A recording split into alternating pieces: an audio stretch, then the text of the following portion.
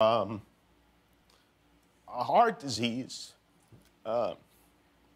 We decided to take him to Children's Hospital, where there's a world-renowned cardiac surgeon who is, by all accounts, a genius. And on Monday morning, Dr. Starnes opened his chest and fixed one of the two defects in his heart. This is what he looked like on Monday.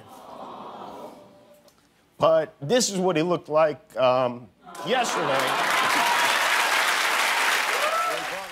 My. A lot of reaction today after Jimmy Kimmel's emotional monologue, talking about his newborn son, Billy, needing to undergo open heart surgery just days after his birth last week. Yeah, what Jimmy did was real and raw, and it touched a lot of people, parents or not. He spent some 13 minutes recounting his son's scary story and also touching on a political hot button issue of health care. There are likely many Minnesota families who can probably directly relate to Jimmy's nightmare. We happened to actually, Jana happened to interview a family a few years ago, and we decided to catch up with the Fern family today.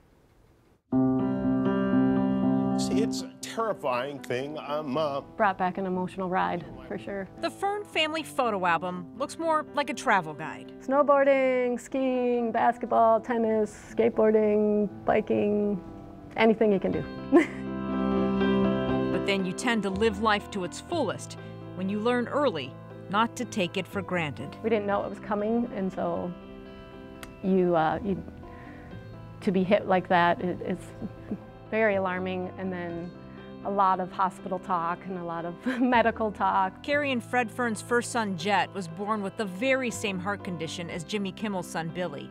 Watching the talk show host reveal his personal story brought back a lot of those real, raw emotions from 12.5 years ago. Very emotional to kind of watch it and see and understand the gratitude and at the same time the fear. Do you think it's important when someone on a big platform as Jimmy Kimmel talks about this sort of thing in such a passionate, personal way? When you watched him giving his monologue, I don't know how you can't relate to his emotion and relate to that he's a person too, and this is very real. A heart disease.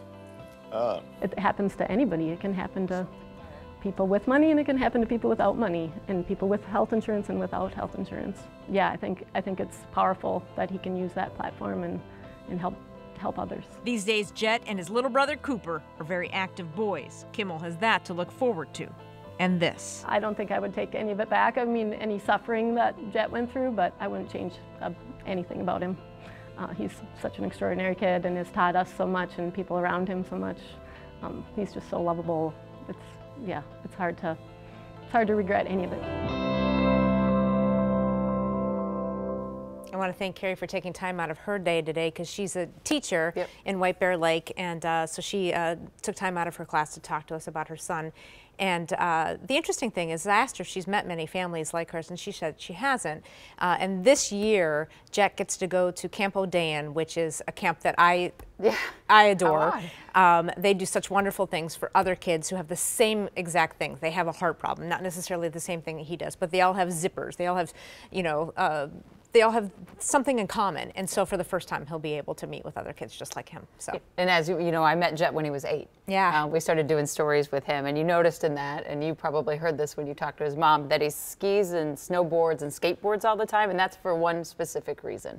Shaun White, the professional snowboarder, has the same exact thing that Jimmy Kimmel's son has, that Jet has, and Shaun has, and so they told Jet that at a young age, and so he started doing that. He has more energy with that zipper heart than anybody you can imagine. And your story was when Shaun White actually personally sent Jet a snowboard. So they're all connected. Very cool. Yeah, they're all connected. Very cool. All right.